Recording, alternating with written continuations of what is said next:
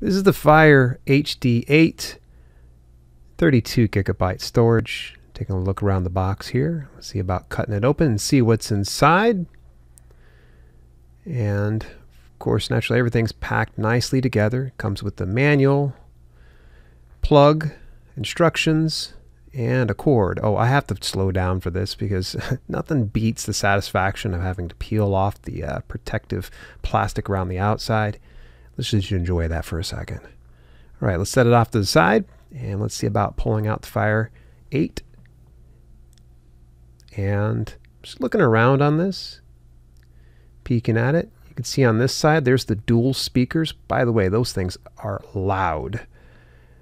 You'll see the port right here for the micro SD. I have never used it, and I've actually had this tablet for a while already. All right, and in the very top, that's where the volume and the power switch is at. So we're just going to go ahead and press that power switch to turn it on. Takes a moment just to boot up. Of course, I'm going to skip through that. And the next thing you're going to need to do, of course, is select the language you want it to appear in. And in the very next step, you're going to need to make sure you sign into your Wi-Fi. And also you're going to need to sign into your Amazon account. Those come one right after the other before you can even get to anything. So it takes a few minutes.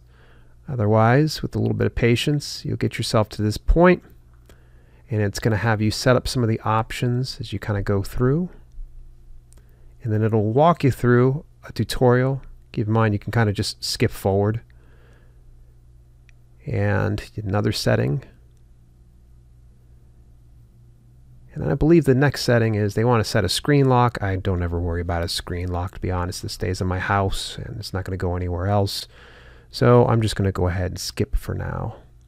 There's another offer, of course, and I can say no thanks at this point. Move over to the very next screen. At this point, I'm just hoping that we can get in. It's going to offer some different apps and things like that that I might be interested in.